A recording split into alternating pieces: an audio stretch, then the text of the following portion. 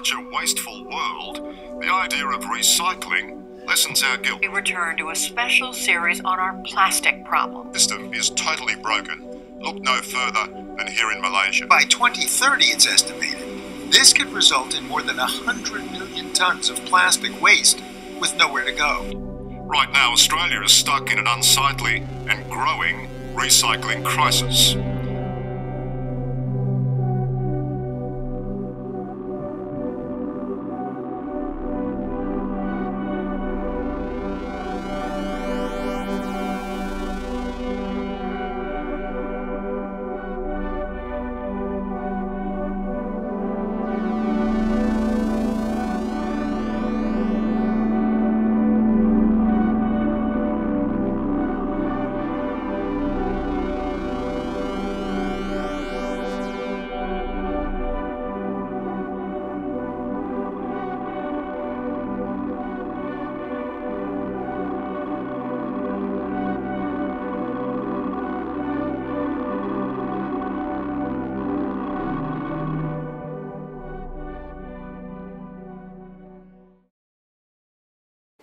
We live in a runaway consumption economy.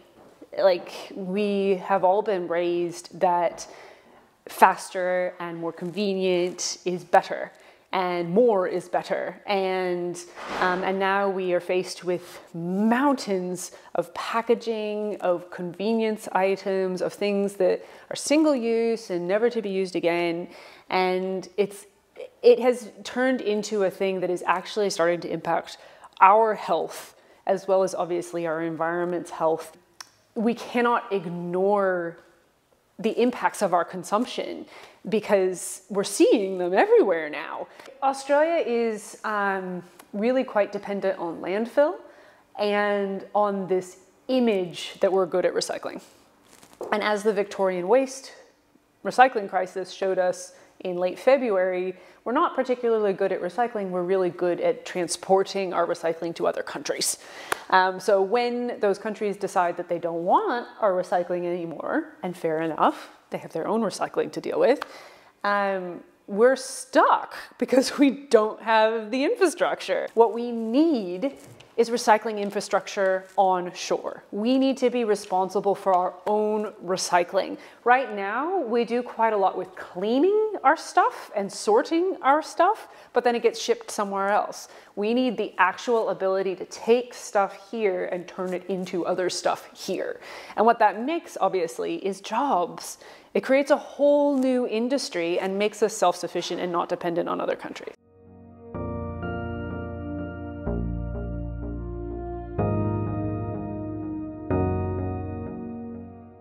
So it's a data-driven reusable cup initiative at universities.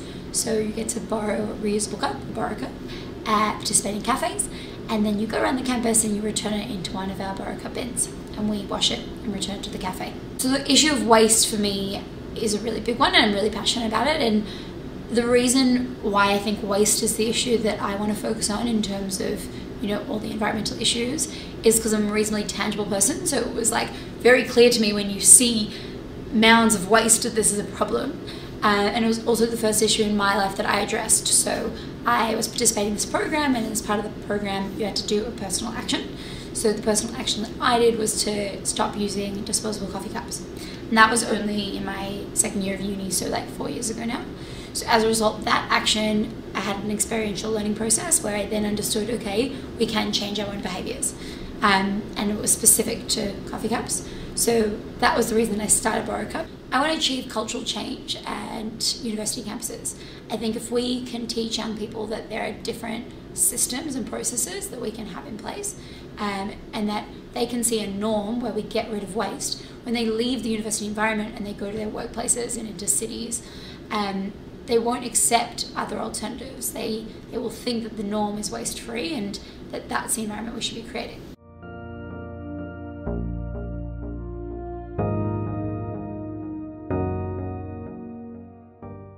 Hello, I'm Hollie and I work for BorrowCup cleaning the cups. I'm Lachy and I also work for BorrowCup cleaning the cups. Let's go clean them. Yeah.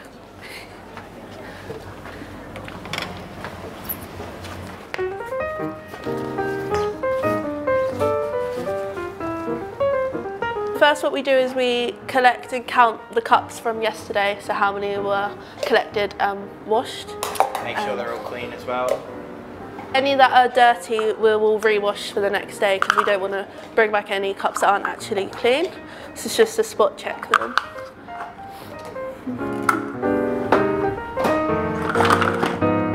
So first what we do is we fill the sink up with warm soapy water, and then we'll separate the lids from the cups so we can soak the lids separately. So we'll start doing that now. So basically what we do now is scrub the cups after they've soaked for a little bit, just to get rid of any coffee stains on the cups before we put them into the machine.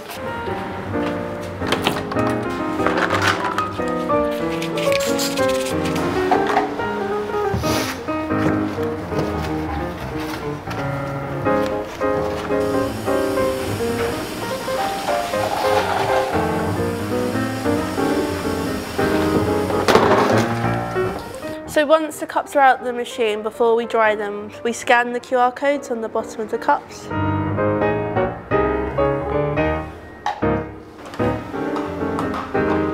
Okay, so we're now going to return the clean cups to Cafe Nesso, so let's go. Let's go.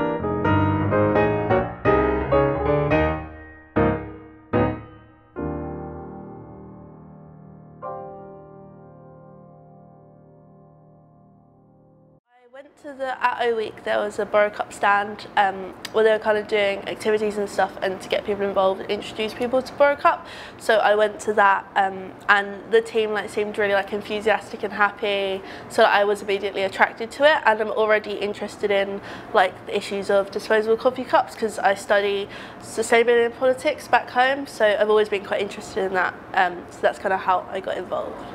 I think it's very important to combat the recycling issue that we have, and obviously the war on waste was a massive influencer in shifting people's mentality last year. So I think that between that and knowing a couple of people that volunteered here last year, it really sort of pushed me to come and do my bit. I feel like BorrowCup's quite a new university kind of project, and because I'm an exchange student, from seeing the results here, we really want to bring it back to Warwick and other universities, so it's definitely something that could be scaled up, and at different universities already seeing the success of the project here.